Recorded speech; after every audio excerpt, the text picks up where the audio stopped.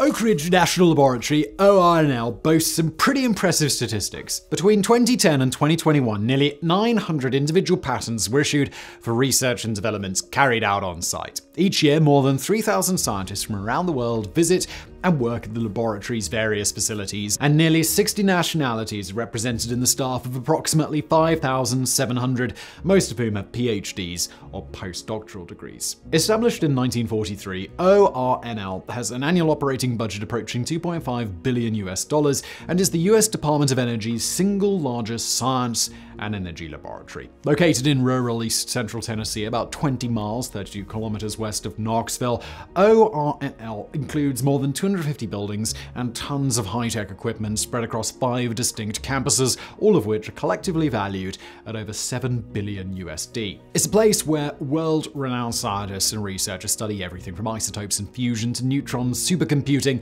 and, drumroll please, nuclear weapons and other matters of national security. Since 2000, the sprawling 58-square-mile campus has been managed by the University of Tennessee and Columbus, Ohio-based Battelle Memorial Institute, or Battelle as it's more commonly known. Although Battelle isn't exactly a household name, it's rumored to be the world's largest private, non-profit applied science and technology firm. Over the years, Battelle scientists and engineers have invented an impressive array of products that most of us are familiar with, including CDs, copy machines, barcodes, cruise control, and those adorable little dimples that you find on golf balls. Yes, really. These days, however, at least at ORNL, Battelle's researchers are engaged in far loftier pursuits.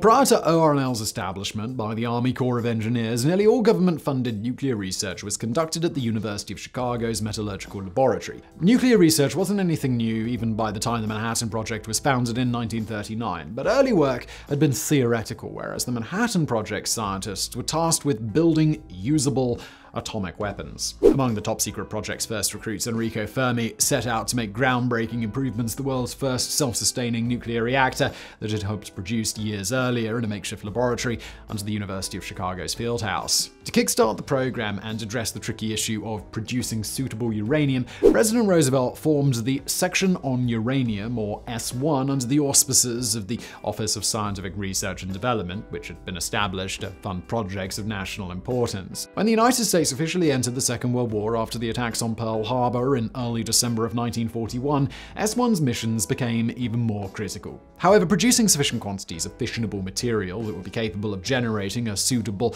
nuclear chain reaction was no easy task. In nature, uranium-235 is exceedingly rare, but using more plentiful, run-of-the-mill uranium just wasn't an option. Known as enrichment, the process of concentrating fissionable material became priority number one. By the end of 1941, 2 materials were under consideration: uranium-235 and plutonium-239. And the following summer, the job of building plants that could produce both fell to the US Army Corps of Engineers. Due to the project's sensitive, secretive, and potentially lethal nature, proposed sites needed to be close to existing and relatively well-trained workforces, out of range of long-range bombers, and away from the prying eyes of spies, journalists, and nosy locals. Additionally, Manhattan Project sites were also established in New Mexico and Washington State, but eastern Tennessee's Clinch River Valley fit the bill on all counts, and it was much closer to the nation's capital and the headquarters of a number of big defense contractors. Thanks to the Tennessee Valley Authority, the area already had ample electrical power, and the Clinch River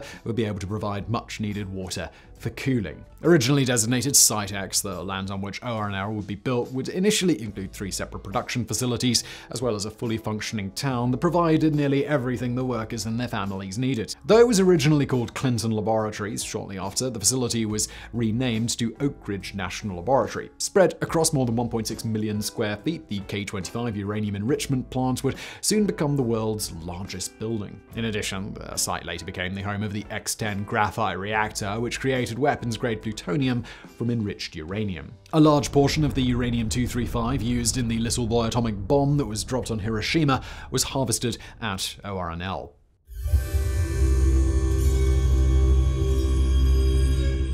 When World War II ended, the market for weapons-grade nuclear material dried up temporarily, and as a result, many of ORNL's 1,000-plus employees were assigned to other projects. But though the Cold War officially began in 1947, during the late 1940s and early 1950s, the lab's future was far from certain. Much of the research shifted to nuclear propulsion and power generation, the latter of which would require thousands of highly trained engineers and technicians to staff the power plants that would be built in the following years. To this end, the Oak Ridge School of Reactor Technology was established. In just a few years, the program graduated nearly 1,000 students, many of whom went on to work at nuclear facilities like Shippingport Atomic Power Station in Pennsylvania and Yankee Row Nuclear Power Station in Massachusetts. Another major project in the 50s was the development of pressurized water reactors, like the ones used on the world's first nuclear submarine, the USS Nautilus. Small, powerful, and relatively safe and reliable, they allowed the United States' nuclear submarines to travel around the globe multiple times between refuelings,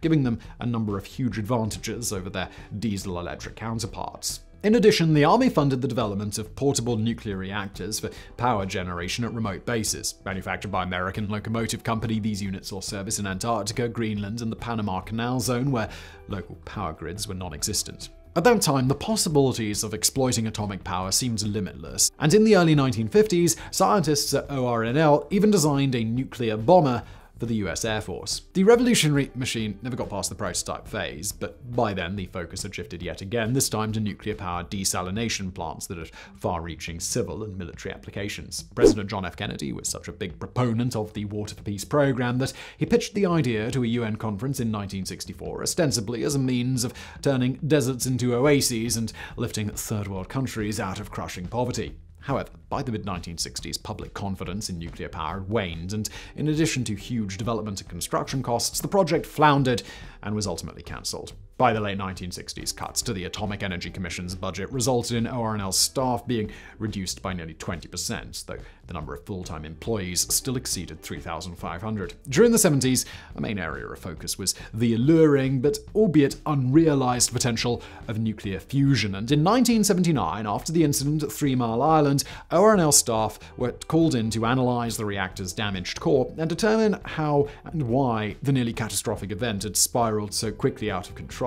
Based on their findings, nearly 100 new safety procedures were proposed, but though nuclear research had always been front and center at ORNL, it was never the only game in town. In 1972, ORNL biologists successfully implanted embryos that had been cryogenically frozen and thawed into a surrogate mother mouse, after which the pups were born normally. But rodent husbandry aside, the 1980s brought more changes to ORNL, launching a doubling of the budget and another official refocus towards advanced materials research. To hasten development that may have otherwise taken years, scientists created a revolutionary climate simulation chamber that compressed decades of wear and tear and weathering into just days, weeks, or months. Then, as now, ORNL scientists commonly worked alongside civilians employed by private manufacturing and defense companies, and in many cases, their services were free, but only if firms agreed to publish their results instead of keeping them for themselves. However, the 1980s weren't exclusively characterized by revolutionary breakthroughs, feel-good public-private partnerships, and physicists giving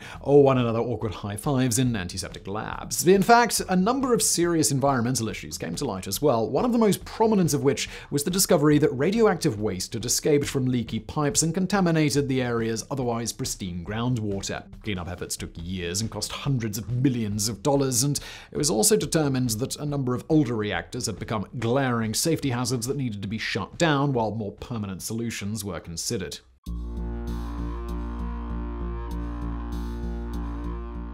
For all the wrong reasons, ORNL found itself in the spotlight in the early 90s, when technician Charles Varnador filed a number of complaints over what he considered egregious safety, environmental, and retaliatory issues. Varnador's story went something like this. In 1990, he returned to work after undergoing surgery for colon cancer. He subsequently discovered that his temporary replacement had handled a number of dangerous lab samples unsafely, and in addition, Varnador's new assignment involved handling radioactive materials with a mechanical arm. This wouldn't have been such a big deal had he not had poor depth perception as a result of a childhood condition that left him blind in his left eye. Varnador felt his impaired eyesight made him unsuitable for the job at hand, and to set things right, he brought both matters to the attention of his superiors and asked to be reassigned. He ultimately got both a new job and a new office, but on the downside, the latter had been contaminated with radioactive waste. Varnador later claimed that he was being paid back for reporting the aforementioned safety issues. An ORNL industrial hygienist found that the office did in fact contain dangerous material, that it had to be removed, and that in the meantime, Varnador would need yet another office. His superiors complied with the order, but this time they moved poor Varnador to an office contaminated with mercury, after which he'd had enough and he filed suit. But though a federal judge ultimately decided in his favor, the ruling was overturned by Secretary of Labor Robert Reich, largely on the grounds that Varnador hadn't taken action in a timely enough manner. Reich stated that although some of Varnador's claims had been substantiated and that he had in fact been retaliated against as a whistleblower, the deplorable and possibly deadly actions of his superiors couldn't be classed as pervasive. All told, Varnador's day in court didn't end the way he had hoped it would, but prime contractor Martin Marietta was cited for various safety violations, and his actions ultimately led to beefed up protections for future whistleblowers.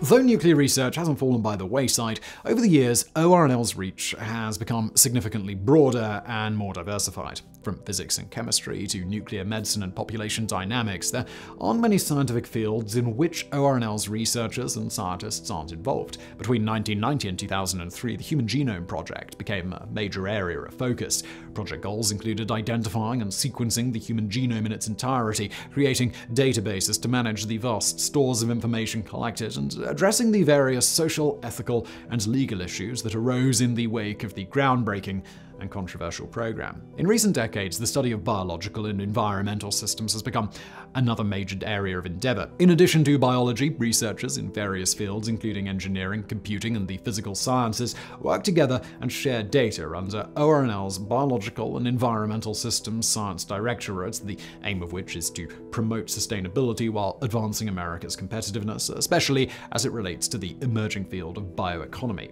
But though it's anybody's guess what the real numbers are, it's likely that of all the dollars spent by ORNL, the lion's share goes towards defense and national security issues that put the country's citizens, government, economy, and infrastructure at risk. In these areas, most research and development focuses on data collection, analysis, cybersecurity, high-performance computing, and ironically, nuclear non-proliferation.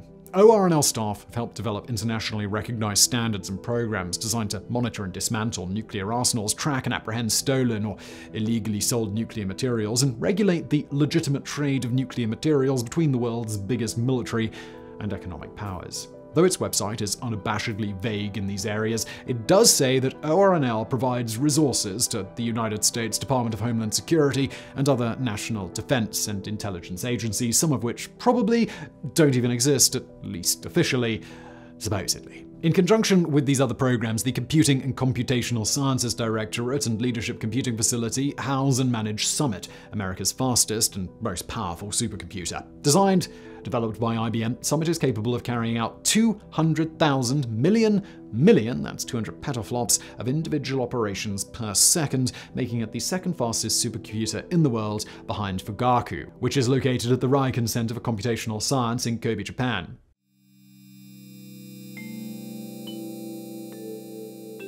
In mid-September of 2014, it was discovered that a collection pool near one of ORNL's oldest reactors was leaking radioactive waste at a rate of 100 drops per minute. Not surprisingly, ORNL and the Department of Energy's official stance was that though moderately worrying, the leaking material was only moderately radioactive, and since it was being collected in a protective basin, it posed no imminent risk to workers' health. Nonetheless, they did admit that it shouldn't be leaking in the first place, and that they were taking the matter seriously. The pool from which the material was dripping held approximately 125,000 gallons of water, though at the time of the incident, the reactor had been shut down for more than 25 years. Subsequent investigations uncovered internal correspondence which showed that a similar leak had been discovered all the way back in 2004, though it wasn't clear if it was at the same reactor or another one altogether. Though the reactor in question is scheduled to be decommissioned and dismantled in accordance with federal regulations, the mammoth undertaking probably won't begin until sometime well after 2030.